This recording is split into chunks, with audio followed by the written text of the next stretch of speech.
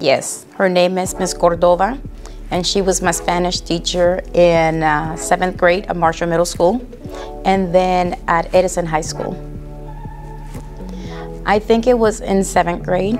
It's not necessarily one moment, but it's just the way she made me feel welcome and that I was smart and that what I had to say was valuable. I was an English learner, so when I went to all my classes, everything was in English and I didn't understand.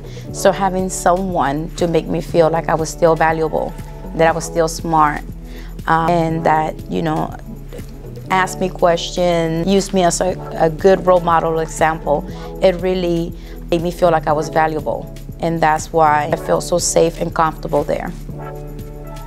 Well, I think that teachers are role models, are mentors. I think that we are second parents to our students. I always say that, you know, all my kids, because all my students are my kids. And for some students, this is more important than others because there are some students that don't have a strong foundation at home. And you never know who does and who does not.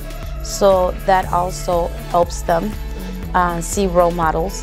Parents did not have the opportunity to go to high school and go to college. So having someone to guide you and tell you what you could achieve and what you could do is very important, because otherwise, if they don't see that in their surrounding, they would never know that they could achieve more.